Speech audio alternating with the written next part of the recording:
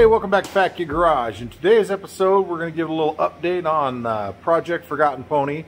This is the 94 Mustang GT that I picked up that had been sitting in a field for 15 plus years, and brought it back to the shop and fixed a bunch of issues in the last few videos I did on the car. And I've fixed a few other things since then, but now I'm digging into some other stuff that I wasn't expecting, but I'm going to get into that in this video. So let's get on with the update. So as you can see, I've thrown some new shoes on the car. I had these chrome FR500s sitting around, so I went ahead and threw them on here. I'm not sure if these are the wheels that are going to stay on the car, but it does look really nice with them. The other thing I've done is all the interior in this car was really bad condition. It had a bunch of wiring issues behind the dash. One of the reasons it wouldn't run was it had a chip in it, an aftermarket chip, and it must have just fried or gone out in the time that it had been sitting. So when I got the car, it would not run, would not fire, nothing. So I went and pulled that chip out. I got it to run. It started running real rough, and I assumed there was some wiring issues that probably had gotten with mice or whatever. So I went ahead and dug through the whole car's systems and started fixing those. One thing it did have is the mice had chewed through all the wiring for the headlights and the fog lights, and I think there was an EGR tube, or sorry, the EGR wiring. It had chewed through that, but I've went ahead and fixed all that. And then today it still is running a little rough, so I went ahead and pulled the injectors, pulled all that stuff, did a compression check, and that's when I found the latest issue that isn't good, but it was kind of expected.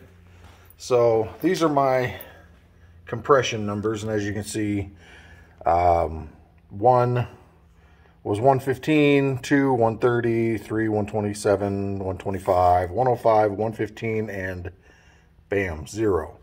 So number 7 in this engine is dead. I'm not sure why. It could be burnt valve, could be a lot of different things, but it has 0 compression.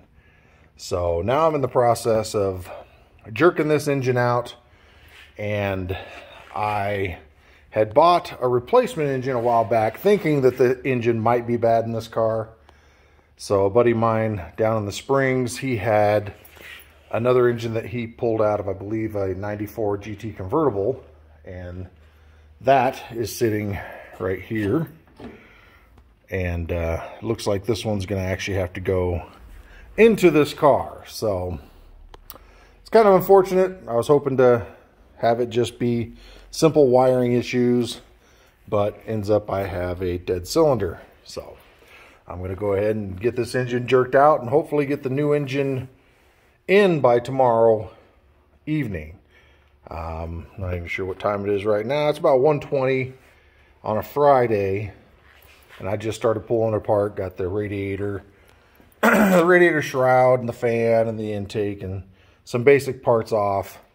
And I'm going to go ahead and get this engine jerked out, and hopefully by the end of this weekend, this thing will be running with the new engine. So go ahead and stay tuned. I'll do a little time lapse of pulling the engine out and kind of talk about what I'm doing in the process. I know some of you guys have probably pulled lots of these engines out. Some of you may not have pulled any out. So maybe this video will do you guys some good. So stay tuned. All right, just got the exhaust and the transmission out. I like personally pulling the transmission out, not with the engine on these, because it's just a lot easier. I mean, I've been working on it less than an hour, pulled all the exhaust, transmission, drive shaft, everything out, and got it sitting right over here. So it's a lot less time, a lot less hassle. You don't have to pull the radiator out this way. You do have to drain the radiator, but you don't have to pull it. So I'm going to go ahead and drop the car down, and we will start on the top side. I still, well, I guess you can't drop down yet. I still have motor mounts to do. So I will go ahead and drop these 2 bolts, and then we'll start disconnecting everything up top.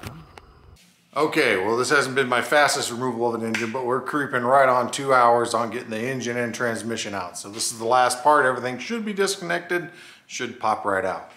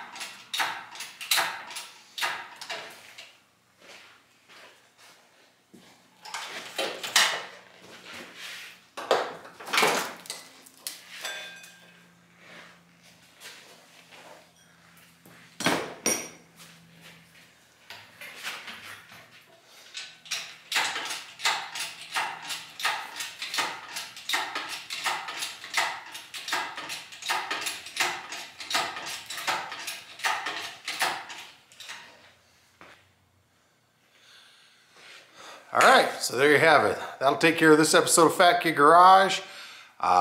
Tune in tomorrow. We'll go ahead and get the new engine all set up and ready to go back in. It shouldn't take much since it did come out of a 94 Mustang 2.